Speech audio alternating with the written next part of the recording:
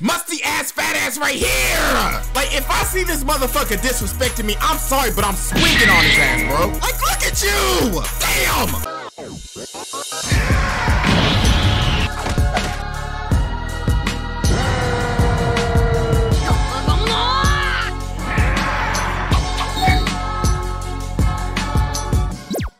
Y'all, it is time. It is time to talk about Attack on Titan Season 4. Now, I'm going to say this real quick. I am giving a fat ass spoiler warning right now. We's gonna be talking about the first 3 episodes of Season 4. So if you have not watched these episodes, do yourself a favor and get the f out, because you will be spoiled. So go pop you some goddamn popcorn, go watch the episodes, then come back. But anyways, Attack on Titan Season 4 is hitting. Like, damn, it don't miss. It's always smacking. All right, so let's dive into episode 1.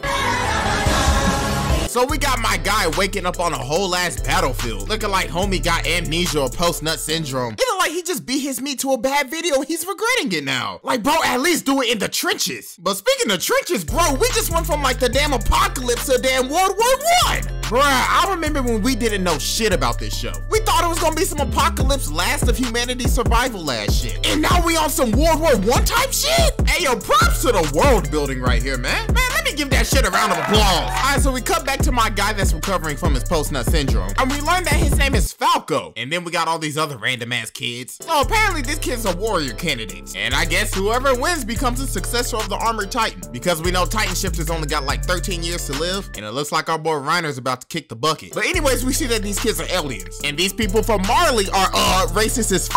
Like, damn, they have brainwashed these motherfucking people to think that the aliens are devils. Like, damn, bro, they some dirty ass bastards for that. Like, look at this musty ass fat ass right here. Like, if I see this motherfucker disrespecting me, I'm sorry, but I'm swinging on his ass, bro. Like, look at you. Damn. Out here sending my ass to die on the front lines, bitch. Your fat ass could probably block more bullets than me. So how about you take your old fat musty ass up there and go on the front lines yourself? Like, shit, if I use his big ass as a shield, shit, I'm not getting hit. His big ass will block all the damn bullets.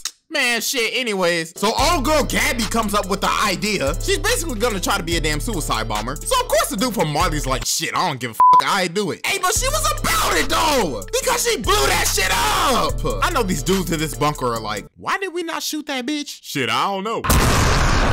But look at the fat ass in the back like, oh my gosh, she did it. Yeah, she did it with your old horker ass. Don't sound surprised, because I know your fat ass wasn't gonna do shit. Hey, yo, but what is the celebration? What is that run? That damn Crash Bandicoot Mario ass run. Hey, but one of the homies in the bunker survived and started busting. Man put out the MG and said, I'm about to bust a cap in this bitch. You know this dude gotta be from Detroit. But goddamn, he got some stormtrooper aim. Like, how can you not hit her? She is in the back ass open, and you can't hit her? Bro, sign this man up for the damn Empire. Mr. Emperor Palpatine, we got a stormtrooper for you right here. Good.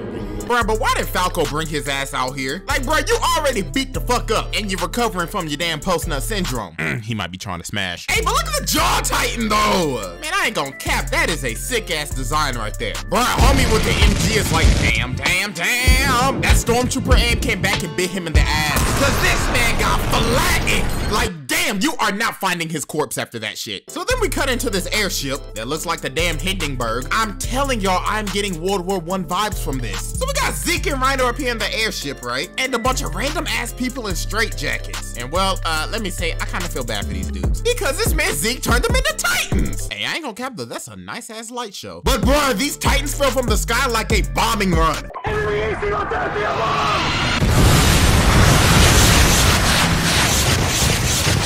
Now this is where I wanted to get to right here. Now since we all know that the animation studio switched over and now Mappa's doing Attack on Titan, and a lot of people were complaining about the Titans being CGI, when it came to me, I really don't give a shit. Like, I feel like Mappa's doing fine in all honesty. Like, they got other shit like Jujutsu Kaisen they gotta animate and all that. And to be honest with you, they are carrying the f out of 2020 anime. Like, Mappa's back gotta hurt. So anyways, I don't care if the Titans are CGI, they look fine to me.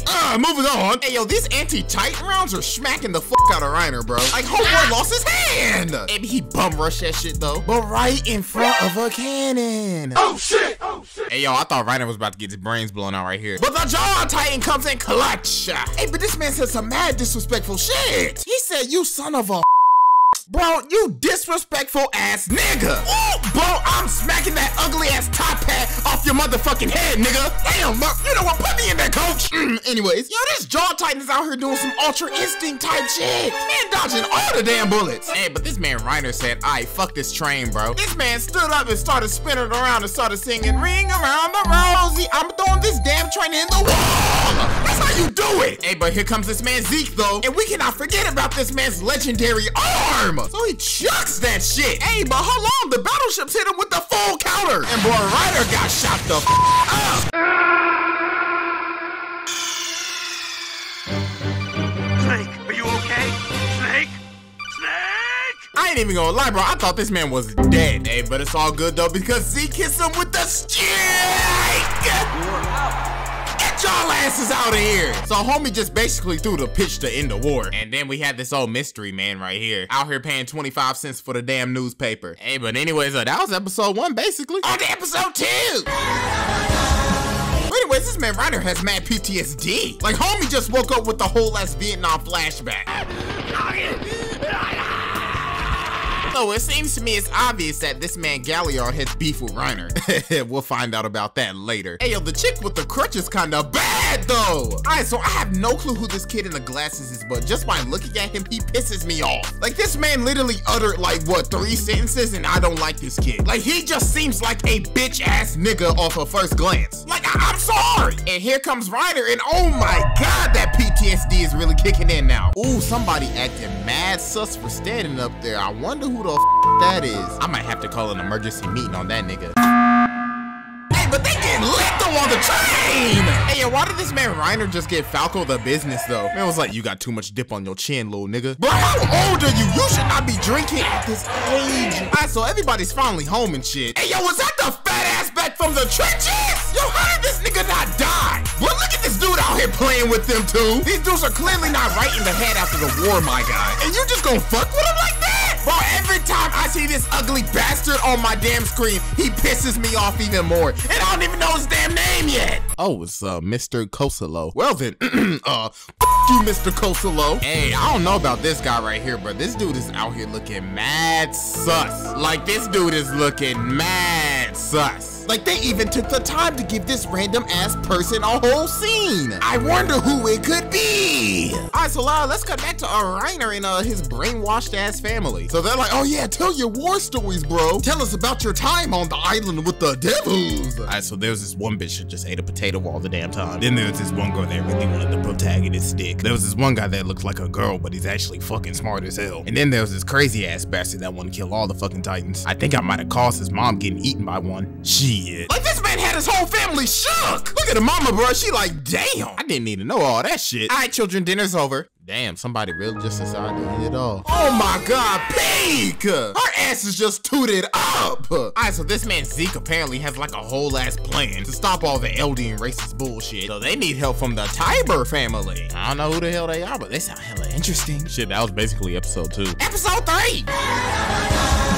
Now this is the episode I've been waiting to talk about. It's basically the Reiner backstory. And god damn, this shit was good. Alright, so we figured out that Reiner's dad is a Marleyan, and him and his mom are Eldians. So he wanted to be a warrior so he could be a Marleyan. That's wild. Damn, they really got these kids running in the rain with a whole ass rifle and a big ass backpack on their damn back. Alright, so the backstory no jutsu is really kicking in right now. So this is when Porco and Reiner's beef basically started. But Reiner was really a snitch. He was like, "I'll report you to the commander." Oh my god. Is that Annie? Bro, it has been a fat minute since we've seen Annie. Shit, you know, she just still chilling in that damn crystal. Oh my god, bro, she just abused that grasshopper. Yo, why does this scene look like a whole ass Call of Duty cutscene when they're explaining these Titans and their powers? Alright, so we got the female Titan. Look at that roundhouse kick. This will be operated by Operator Annie Lionheart. Next up, we got the armor. This big ass motherfucker's basically gonna be our shield. This will be operated by Operator Reiner, bro. Next up, we got our assault weapon, the Jaw Titan. It may be small, but damn, it's fast. The operator for this Titan is Operator Marcel. Next up, we got the Beast Titan. This hairy ass motherfucker has the arm of Tom Brady, mixed with Derek Jeter and LeBron James on the wing. This Titan will be operated by that nigga Zeke. Next up, we got the Car Titan. Now, goddamn, this thing is ugly, but it has great endurance. So our homegirl Peak is gonna be driving this shit. And last but not least, the Colossal Titan. It's literally a fucking walking nuke. is to be operated by that nigga Comrade Bert. Alright, so Parko was the only one that didn't get any Titan powers, and Reiner ended up beating him. But yo, this shit is gonna get hella interesting real soon. Man, they giving these whole kids a whole damn parade. But you know what? As I really think about this shit is really up. Like, they really out here making kids do this shit. And it's hella messed up. So Reiner ends up meeting his dad in some old ass shack. And of course the dad doesn't want shit to do with him. Like, this motherfucker really meant it when he said, alright nigga, I'm going to get some damn milk. So they leave for the island, and yo, this is where this shit gets mad juicy. So the reason why Reiner was picked as the armored titan was because Marcel wanted to save his bro.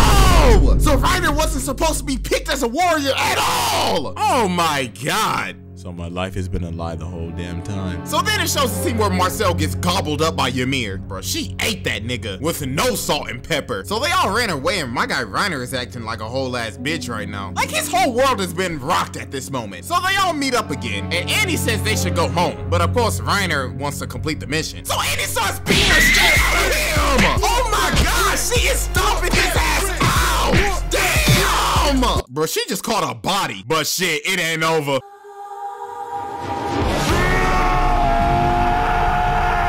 Gracious, this man has risen from the dead. A whole ass zombified Reiner. Bro, he is choking this bitch out. Bro, he put that hoe to sleep. So after they had that little squabble, they decide to attack the walls. And we see the first episode from their perspective. And I ain't even gonna lie, bro, I look at the first episode so differently now after I watch this episode. Like, man, if you think about it, these are kids out here doing this shit. They are thinking that, oh my god, these are monsters doing this shit. Nah, these are motherfucking kids. Bro, this whole episode to me was just wild. Like, this might be my favorite episode in this entire series. So they kind of show what our little trio of Annie, Reiner, and Bertolt did while they were inside the wall. And then there was this weird ass scene with Annie and Kenny. Now, she said that Kenny was her father. And I was like, wait, what the f? But I did some research, and Kenny is not Annie's father. Bro, I was like, yo, we gonna have to take this shit to the Maury show. You are not.